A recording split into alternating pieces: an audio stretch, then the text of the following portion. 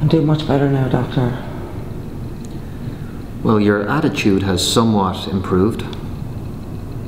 Yeah, I feel having a goal has really helped me. It's helped me to have something to look forward to. And what is that?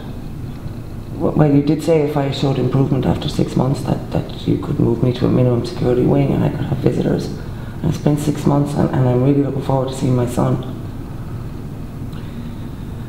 I see. Well, let's go back to these Terminator machines. Now you believe they don't exist. No, I don't think they exist. But yet you've told me on many occasions about how you crushed one in a hydraulic press. Yeah, but if I had, they would have found some evidence. They would have found something at the factory. So now you believe the company didn't cover it up? No, why would they? So what do you think, Doctor? I have showed improvements, haven't I?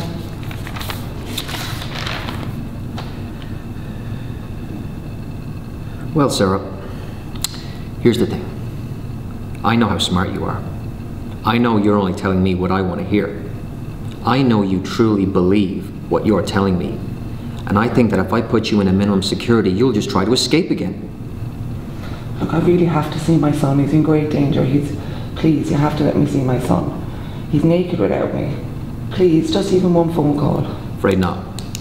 Not for a while. I don't see but I have any choice but to recommend to the review board that you stay here for another 6 months.